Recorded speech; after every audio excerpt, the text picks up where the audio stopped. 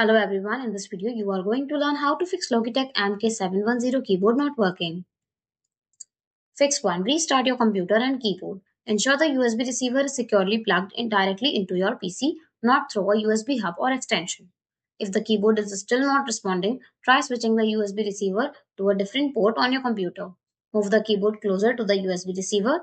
Use a USB extender cable for the receiver if necessary, positioning it closer to the keyboard.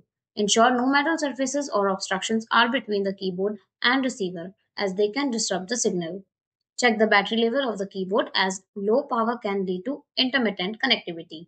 Replace the batteries if needed, making sure they are installed correctly. Fix 2. Disable sticky keys and filter keys. Press Windows key plus I to open settings. Go to ease of access or accessibility setting and select keyboard from the left panel. Locate the sticky keys option and ensure it is turned off.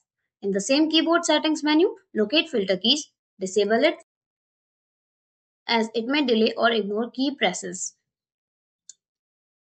Fix 3. Uninstall and reinstall the keyboard driver. Press Windows key plus X and select Device Manager from the menu. Find the Expand the Keyboards category. Right-click on the Logitech Mk710 keyboard driver and select Uninstall device. Restart your computer. Windows will automatically reinstall the keyboard driver upon reboot. Fix 4. Clean the keyboard and check for dust.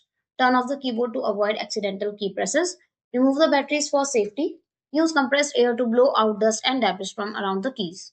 Gently shake the keyboard upside down to dislodge any remaining particles. Reinsert the batteries and turn the keyboard on. Test if the previously unresponsive keys, including the spacebar, now work correctly.